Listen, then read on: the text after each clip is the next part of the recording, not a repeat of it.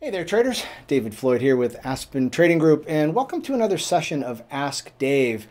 As I'd noted at the beginning of 2019, oftentimes I'm going to start doing these via video because, one, it's much easier sometimes to answer a more detailed question in a live format rather than writing it out and putting a whole bunch of graphs and charts together. Sometimes it's just easier to talk to you and give you a little bit more color that's not possible in text only. So one of the questions I got recently, and it's a very common one, is talking about how do you hold on to your winning trades? And, again, probably everybody's smiling because we've all asked ourselves that question at times.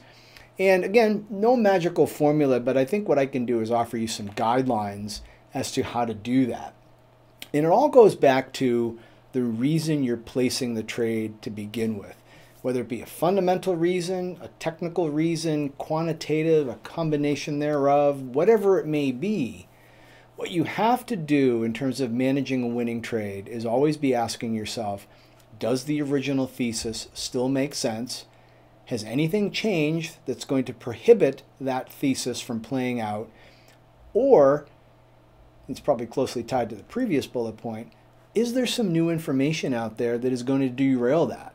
And that can easily happen in any given trade. The most obvious thing is, a change in interest rate policy or a change in a political change or some geopolitical event.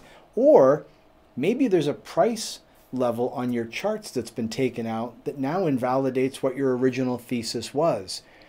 It's really, really important that you don't get caught up in what the original thesis was and stick to that when confronted with new information. So I don't have a magic silver bullet answer for you, but I think the best way to manage a winning trade is to always go back to what the original premise for the trade was.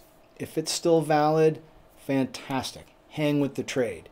What I would suggest, though, is that as trades begin to move into your favor, you begin to look for areas from a price standpoint where you want to have stop losses, meaning levels on the charts that say, you know what? If we go below here, my thesis is no longer valid.